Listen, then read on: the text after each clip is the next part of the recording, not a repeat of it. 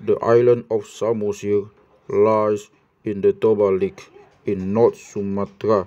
The west and south ascend gradually into a hill district, then changes suddenly into a high plateau which rises on the east side to a height of 1,800 meters, sloping abruptly into the Toba Lake. In the center is a wide, barren highland. The region is strangely fantastic, picked by statewide narrow gorges. Here flow numerous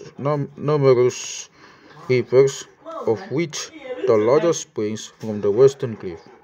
There are no natural mountain peaks. The island has no forest, with the result that in the rainy season the little rivers change within a few hours into mighty floods, which are very destructive. In the Dark Ages, volcanoes belched forth their molten lava over Samosir. On all sides, all colossal masses of cliff and boulders scattered over hills and dales as by a giant's hand. From this material, the inhabitants of the island have wrought beautiful things: high stone ramparts with round and square-cornered towers and bastions, planted with dense thickets from tons of bamboo, so that no enemy might venture to force their way into the little villages. Only two sides have small gates, which are closed at night by a complicated sort of gate. Then the Huta sleeps in solitude, like some ancient town in medieval Europe. Everywhere are scattered the picturesque, forlorn ruins of these old forts, often high and inaccessible of the cliffs, darkly outlined against the clear, starry sky.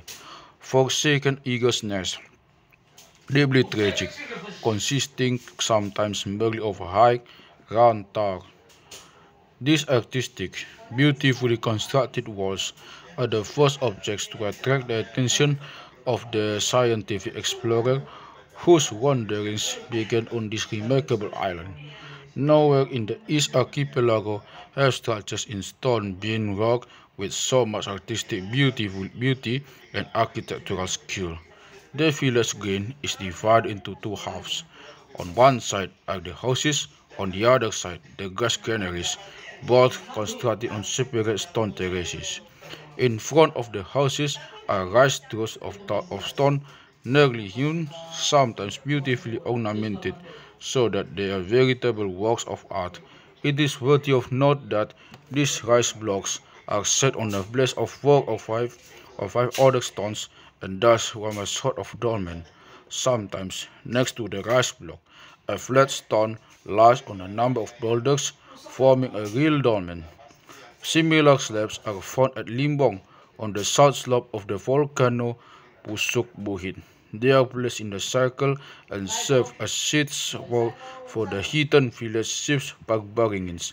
It is of course impossible to determine whether the seats are the remains of the prehistoric culture, but even if this is not the case, they are nonetheless remarkable, for they reveal the fact that those who made these monuments were inspired by an age-old truth. Indeed, the entire Batak art of plastic stone is permitted with an ancient tradition. Interesting is a domain in Limbong which serves as receptacle for the head and hoofs of a carbo slaughtered every year at the beginning of the rice planting. The blood of the sacrifice is supposed to encourage the growth of the crop. We see here the same relation between carbo, megalith, and rice as in all the stone cults of Southeast Asia. The people of Limbong no longer know how old are these monuments, since Bataks usually know precisely how many generations ago a monument was founded, at least 10 generations or about 500 years. There can be no doubt that these memorials are the most ancient in the Batak lands. I estimate them to be about 1,000 years old, but it is quite possible that there are still others going back to the beginning of our era. Perhaps they were even constructed by the Batak's ancestors, who, according to a generally accepted tradition, were settled in Limbong. Samosir lies in the midst of the Batak country. The principal Batak tribes live around the lake. On the south are the Tobas, on the east of Timurs, on the north of Karos, and on the west of Parks. All disregard Samosir as their homeland, and it may therefore be surmised that this island contains all sorts of ancient relics of the greatest interest to the study of Bataks. The climate is agreeable, probably due to the vast expanse of water which slowly absorbs and then radiates the heat. The humidity is light. No wonder the oldest Batak tribes settled in this region. Their chief means of subsistence are agriculture, cattle raising and fishing. The chief farming product is rice, which is planted on dry as well as on irrigated fields. During recent years, during, year, during recent years, large crops of onions and other vegetables have been planted, which thrive very well, forming an important source of income. Most of the cattle belong to the native chiefs since the common people cannot pay for them. Many of the natives earn their living by fishing. Everywhere in the village near the lake nets are bought from unused and for sale. Weaving also an important industry and is a favorite occupation for women and girls. Formerly, the people spun their own yarn. Women's stuffs are traded in all the markets. The making of pottery is also important. The chief districts Margas are Sumbas and Lotung, respectively in the north and in the south. The Marga is a genealogical unit and owns the ground. Formerly, there were three castes: the Raja, consisting of the village founder and his descendants in the male line; the Raib, consisting of free and prominent citizens Borunabolon, the latter of whom were married to the Raja's daughters and could in turn become Rajas in case they founded a new village, while this was not possible for the ordinary Raib and the Hatoban or slave caste. Very interesting also was the information collected concerning a jointed doll, which is made to dance at the Feast of the Dead at Samosir, and on the south shore of the Toba Lake. The name Sigalegale is used for an almost life-size wooden doll with jointed limbs. It is mounted on a long chest with wheels. In front of her is a little doll with folded hands, which are raised in salute when the last doll dances. The construction of this figure takes about 4 months. When the child dies of some important Raja dies childless, a headless doll is made, on which is placed the skull of the deceased. The face is stained yellow with the yolk of an egg, and is the eye sockets are placed scarlet fruits of eyes of metal. In case the skull is broken, a wooden head is made. The dead man's soul now descends into the doll, who is led by an explicator, his head worn in a turban. The bystanders now also begin to dance and to present the doll with the money, siri, and cigarettes, all of which the tukang mejan puts into his pocket. The dancing is intended to please the spirit of the departed. An old woman sings of his pictures. The doll rides about on the chest, embracing friends and relatives. The eyelids are more feeble, and since there is a moist sponge in the head of the image can even weep. The dancing of this doll in the moonlight is an imposing spectacle, with making an indelible impression on all observers. The figure is dressed in costly garments and wears a horsehair wig, also beautiful head kerchief and breast earrings. The skull of either a man or a woman may be set on the body on which may be virtually discerned by the curves of a woman's breast. Formerly, there were even dolls with heads on which was nailed a human skin. These dolls could move their eyeballs and put on their tongue. Here is the legend of Sigalegale's origin. Once upon a time, there was a man named Datu Pangana sculptor who went into the forest. There he saw a tree tall as a man and without leaves or branches.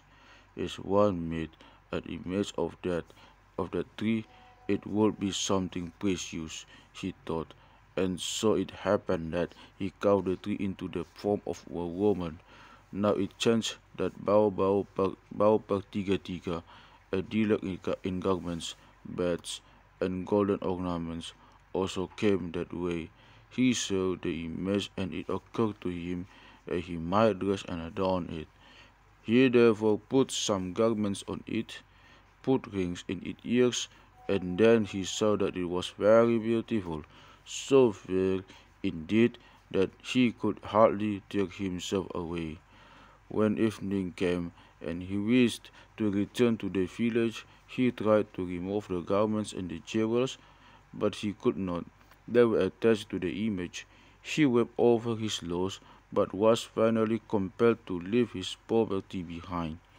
Next, there came Datu Tawar, the healer, who had a medicine which would prolong life, raise the dead, and even recall the spirits of bodies which had already gone into dissolutions. When he saw the image, he was such amazed at its beauty, and he therefore conceived the idea of using his magic potion on it. He did so. The image came to life and became a human being whom he brought back to the village. The wife of Datu Tawar received her with joy and adopted her as her own daughter. She called her Nai Mangale.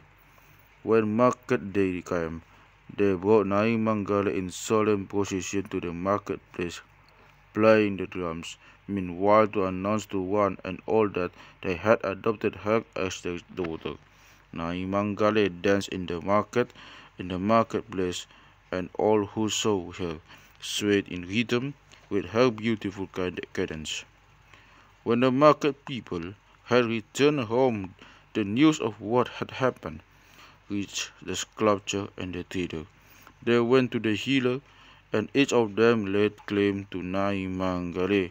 She is my daughter, for I carved her image, said the sculptor. She is my daughter, for I clothed her and gave her jewels, said the trader. She is my daughter, for I called her to life, said the healer. As they could not come to any agreement, they began to shoot at each other. The healer fought against the other two, but as each had just claim, no one was victorious and no one lost. Even the Rajas could see no way of settling the dispute. At last, the problem was submitted to a man named Siaji Bahir, the half-man. He was asked to solve it and proposed the following. The healer should be considered as her father and should have the right to give her hand in marriage. The trader should be her brother and as such would receive her share of the dowry. The sculptor should be her maternal uncle and would receive an uncle's share. The Rajas and all the parties concerned agreed to this arrangement. A certain Datu Paktik, who lived to the southwest, asked for the hand of Nai Mangale, but she would have nothing to do with him, because he was not as fair as she. Then he put a magic spell upon her, so that she finally consented to marry him. But though they were married for a long time, they had no children, and at last Nai Mangale became ill and died. During her illness, she had told her husband that he must have Datu Mangana, make a life-size image of her, to call it si gale gale, and to have a dish plate before it. If this were not done, the spirit of Nai Mangale would not be admitted to the abode of the dead. She would find no rest, and would therefore be compelled to cook Datu Paktik, so that she would have no sons and daughters. Datu Paktik did as his wife told him. For this reason, a sigale is always made for one who has died childless, so that the spirit of the dead may have no harmful influence. This dancing ceremony is called the Papupuk Sepata, the dispersing of a curse. It is difficult to form a clear and complete idea of the position occupied by the sigale in the Batak community. It was probably brought to Samosir by megalithic builders. It is known that formerly it danced by the great stone sarcophagus. Indeed, that several doors with the skulls of ancestors were made to perform around the coffin. We are concerned here with a scientific problem of unusual interest. In an aesthetic sense, also, sigale has a place of honor. No one who has seen her dancing and weeping in the green mist of Samosir, in a night filled with stars and silence, will ever forget her. Thought of love and immortality surround her. The spirits of the dead are safe in her keeping, raised above every delusion. I have previously mentioned the stone sarcophagus. The existence of these monuments has been known for many years, but no one has ever taken the trouble to study them. The task of our expedition was to carefully study and photograph all stone coffins. In this way, we were able to bring to light a megalith cult hitherto almost entirely unknown, with numerous interesting ceremonies and feasts. On the fourth side, these coffins have a great monster head. They all lie on the coast, their face turned landward. As a rule, the figure of a man crouches under the monster head on the opposite side. It is the figure of a woman. Occasionally, these figures change places. The woman's head is nearly always made of a stone differing from that of the coffin. Sometimes she carries a small bowl for holy water. In her hands she holds a mortar. The monster head has large, round eyes and 3 horns carved backwards. On the neck is a row of pointed, upstanding bristles. The middle horn frequently had a long, oblique, curved point with an ornament. In 2 cases, this consisted of carbo's head. This was an ancient headdress of the Batak chiefs and is still found quite often in a different form in the images of nias. The coffin stand either in the village of our side, sometimes on a foundation of stones, sometimes merely resting on the earth. In the latter case, the great part of the coffin is sunk into the ground. They are painted with floral motifs, the usual colors being red, white, and blackish blue. These coffins serve as a resting place for the skulls of the dead. The head are first buried in the ground. A year later, they are dug up. With festive ceremonies are placed in the coffin. The cover consists of several pieces which can be lifted without difficulty. Whenever a Raja wishes to have a coffin made, he summons a sculptor. The latter needs at least 10 helpers and delivers the coffin in about 2 months. When the work is begun, a cow is slaughtered and the sculptor offers a prayer. His tools are a hammer and chisel, a crowbar and an axe. Far away in the mountains, a suitable stone is chosen. It is hacked roughly into shape and placed on a wooden sledge with rollers. Then hundreds of natives drag it down to the plains, a task which often takes months. Everyone is glad to have for the Raja for the Raja gives them food and has a kerbau slaughtered every day. At back of the coffin sits a Hasandaran, an old man or woman in whom the spirit of the dead has descended. It is thought that the Hasandaran made the stone like by sitting upon it. She cries continually, "Pull!" while now and then she performs a magic dance. Arrived in the village, the coffin is completed. The sculpture obtains as reward 10 carboes, 2 golden earrings, and 20 Spanish doubloons. Generally, the coffin has only one hollow, but at Hutagijang, on the west shore of Toba Lake, there is a coffin with 2 chambers. In the foremost are kept the skulls of the Rajas. In the rear those of the family. At Sipira, in the mountains of South Samosir, we found a costly Chinese plate of green porcelain. On this lay the skulls of a man and woman covered by plate and the same material with a floral decoration. Formerly, the skulls were dyed red with siri.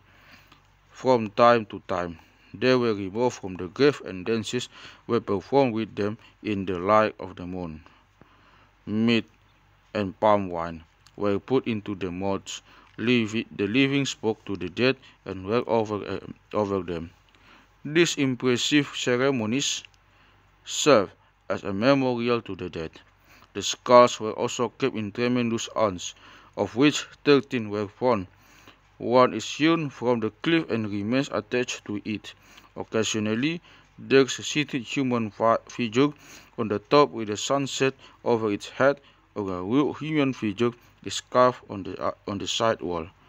These ores differ especially in the covers, of which we distinguish 2 types, concave and convex.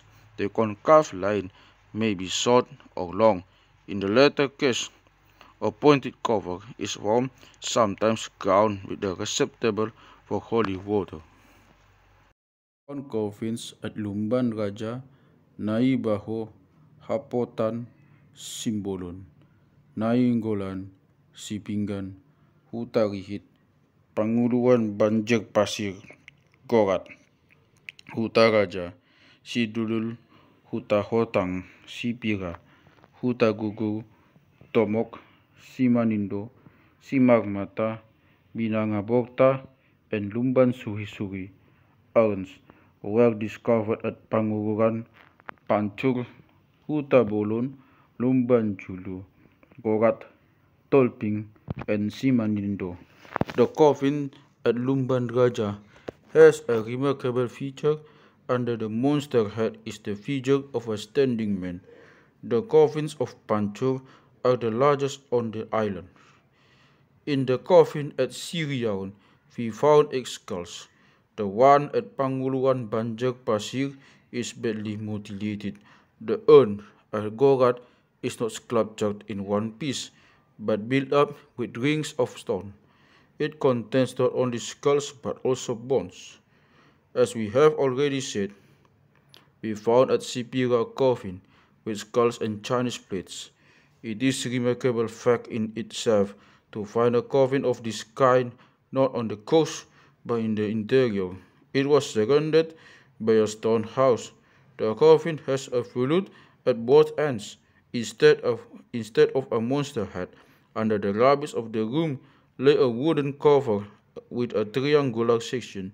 The skulls between 2 plates had belonged to a certain Panaharan and his wife, while the other 5 skulls did not lie on plates no one could explain.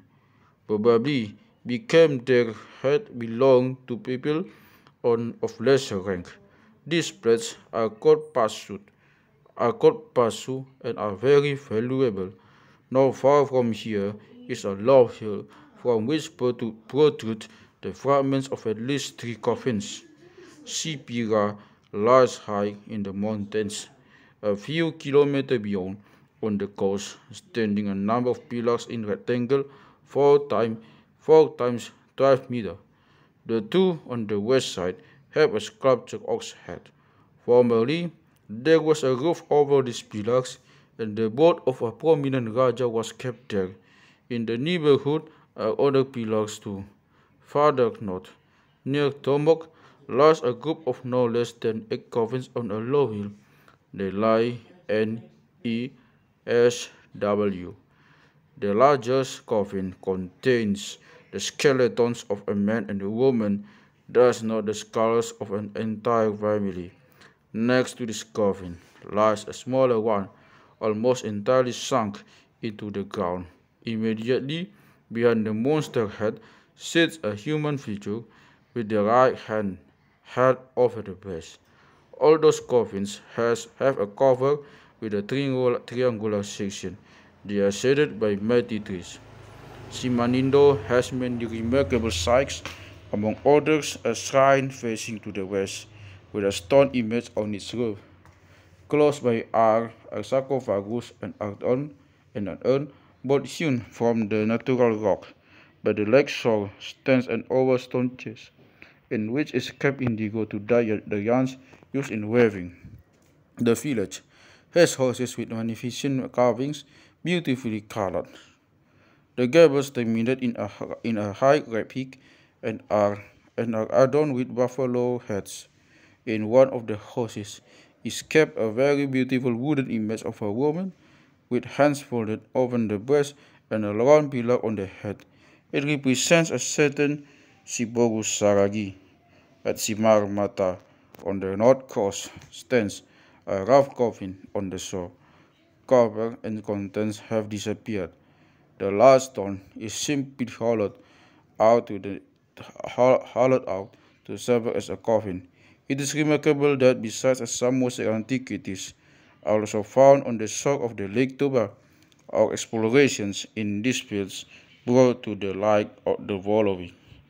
On the southwest shore, at Parsiranguran, stands a magnificent stone sarcophagus.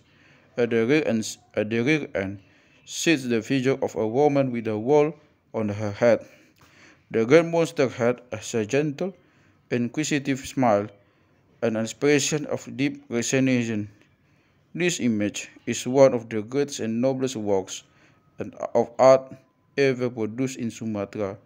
Under the image sits the figure of a man with knees drawn up and a fillet of flowers on the head. Nose and upper lip have apparently been restored at a later date. Traces of red and blue paint are still plainly visible. The stone has been brought from a place lying 3 kilometers to the north, the transport taking 3 days. In the vicinity stands the largest and the most beautiful urn in the Batak country, crowned by a seated human figure. A few kilometers farther east, at Hutapulo lies a second coffin. At back sits not a woman, but a man with armlets and a hat on his head. Inside the head and the top of the head is a deep hollow, probably used for a magic potion, which was poured into the image to give it a soul. A highly unique and remarkable sarcophagus is found at Godang. It is not only ornamented with the head and tail of a monster animal, but even has feet. Besides the figures at both ends, there is a third in the middle of the coffin. Formerly, the monument stood under a roof. On the pillars were hung the jawbones of pigs, which has been slaughtered when the shrine was built. Far to the south, at Tanggana Godang Tarutung, lies a sarcophagus of an entirely different type. On the far side is a large human face and a very small body with arms. It is the sarcophagus farther south in the Batak country, and I owe its discovery to Dr. G.H. Maslan. Let us, however, return to the west shore of the Lake Toba. Lumban Panaluan is a lovely village surrounded by high walls and bastions covered with bamboo. On the village green sands, a remarkably beautiful coffin. on a foundation of red stones. Here also are some artistic rice thoughts, as Ilalahi lie an unfinished coffin and an urn. Strangely enough, the coffin still contains skulls. Further south, at Hutaginjang, we found a coffin with 2 chambers. In the foremost, we kept the skulls of prominent chiefs. In the rear, those of their families. The monster head is pointed and adorned with an ox head. On the southeast shore of the lake, there are also various antiquities, for instance at Lumban Rang Porsea. Here are decorated pillars, and on the top of the coffin, to the left and the right of the fore side, are small ledges, which formerly contained images. By the coffin stands a square urn with pyramid shape, covered also a short broad pillar which formerly served as the base of an image. In the urn lies the skulls with the sacred Opu Boliton and his son Parihuluan. In the coffin lie the bones of the 5 sons of Parihuluan. In the coffin also lie gongs, drums, and oboes, so that the dead may make music in the hereafter. As we know, the Dayak of Borneo also give musical instruments to their dead. At Lumban Nabolon lies a coffin with a cover in one piece. At Huta Bagasan lie 2, of which one has a head on which is a bamboo with horsehair. Under the head is a large face. The last 4 coffins differ from those at Samosir in that the monster head is not broad but pointed. At Balige, in front of a house, stands a beautifully decorated coffin which has not yet been hollowed out. Farther to the east are found coffins and urns of a different kind which have been described this year by Dr. P. voorhoeve and G.L.T. Kalman. We also made a study of the pros in the Toba lake. Some have a figurehead in the form of a bird, a buffalo, or a horse. In many houses, the dead are buried in the pro with the head of a hornbill. Similar birds are represented on bronze drums in Tonkin in the 5th century BC. On these drums are also depicted houses in the Batak style of architecture.